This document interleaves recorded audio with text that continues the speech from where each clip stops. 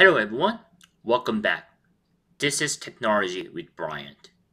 Today, in this video, you'll see how to use a GCP, that is Google Cloud Platform, storage to back up Terraform state so your Terraform can remember the state next time.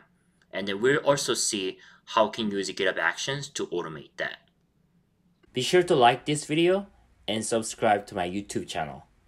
Thanks for watching and let's get started. Before getting started, Terraform source code files I will use in this video were previously created in the different section, different video, which is called automatically create, get a repository, enable branch protection, and do more with Terraform with GitHub Actions. If you want to follow that and want to get it bootstrap, those files, please visit this link URL, or in the same channel, you'll be able to find this video. So that will help you get started. Alright, so what are some prerequisites before following along this video and exercise? Here are prerequisites. You need to have installed Terraform in your machine. It's recommended to have version 1.15 and higher. You also need to have a Google Cloud Platform account, GCP account with administrator permission. Since we're going to create a Google Cloud storage bucket and also create a service account to access the bucket, you need to have administrator permission. GCP gives $300 credit for a few months, about 3 months, so you can use that if it's first time use GCP.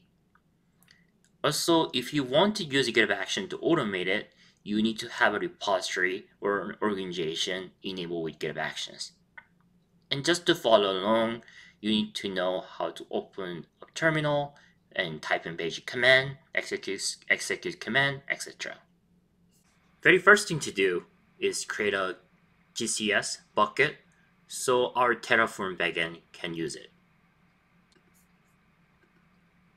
So here's a URL you want to visit to go to find out different Terraform backend state you can use. So you can see in the left, when you click available backend, you can see a number of different things.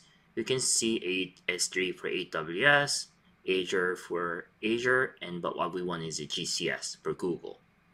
Just give instruction on how to use it. So it's pretty simple. You need to define bucket. Prefix is optional, but that will help to create it as directory so you can organize better.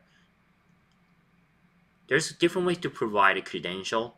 There's one way to do it by Google application credential, but the way we're using is going to pass credentials, which you will expect as a file, which you will, as you will see later, will be service account credential file.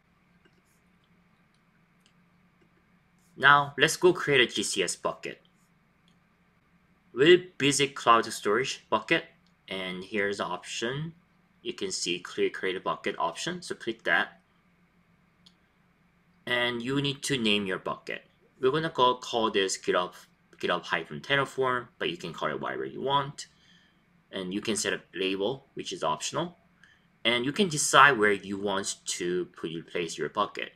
So this matters if you want your buckets to available right away. So just decide what you want. And you can define default storage class. I'm going to leave it as a standard. So go continue. And you can define how you want to access the bucket. So it's optional if you want to do is select public access or not. I'm going to unselect that. And how to protect object data, I'll leave as default for now. So then we create a bucket, and our bucket now got created. So we want to give this permission to this bucket, so let's try to do that later in the next section.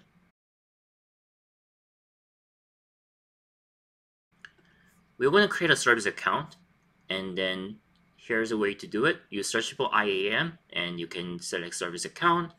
We'll give a service account some name. We're going to call this Terraform-GCS, and we're going to select permission for this. We're going to scroll down and try to find cloud storage.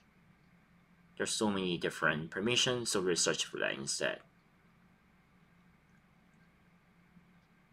Storage, further down, we should see storage administrator. So we'll select that, and then we'll continue, and we'll leave this for default for now, and we'll continue. We're done with that.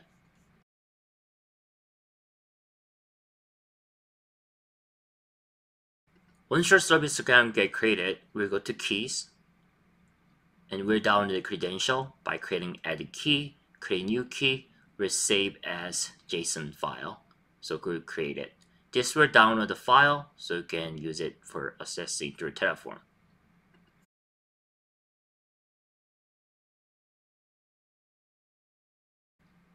So going back to bucket, we go to permission, we create a grant new access for this. We're searching for our service account, and we'll assign role. We'll go to cloud storage and give storage object admin, and that's it.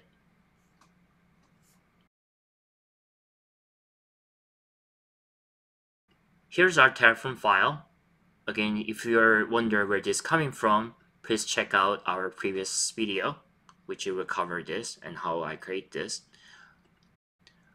So we will define backend state for the Google Cloud Storage. As you can see the bucket name, you can see the credential, which was renamed as credential.json. We'll start by doing Terraform init. When you do it first time, if you just create a GitHub bucket, it might take a little time to recognize because you will try to replicate it across multiple nodes for cloud storage. So if that happens, just try to initialize again till it comes up. Eventually it will set up, and then again the reason why there's some delay because the Google Cloud Storage is trying to replicate across multiple nodes because it's following eventually consistent standard.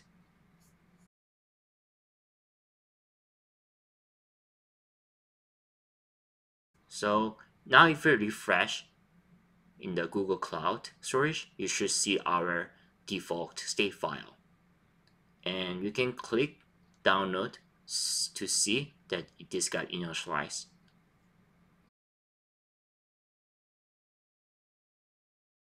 Now going back to here, we'll try to update it by doing Terraform plan.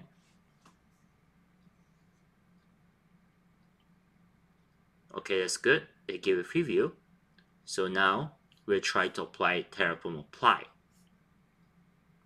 So when you run Terraform apply, it will take a little while to execute, but it will create a state, it will create a repository, it will create issues, and it will update the state.